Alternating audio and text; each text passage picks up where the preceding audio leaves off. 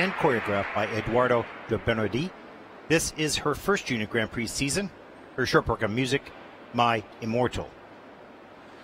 Short program personal best score, 42.36.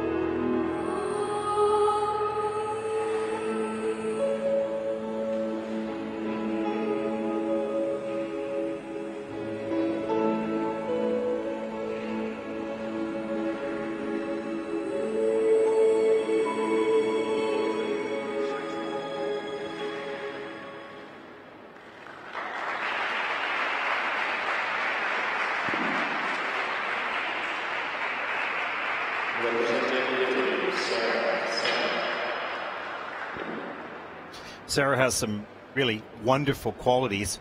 She's a lovely spinner and a very good jumper as well. She has a beautiful triple sow, perfect timing, perfectly straight in the air.